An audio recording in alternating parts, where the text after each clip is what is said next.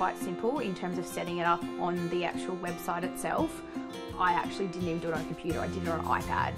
So nice and simple, you just put in all your information, select, you know, what you want and what you want to offer. And there's a lot of prompts in the way that it's set up, you know, around if you've got other products that you're offering.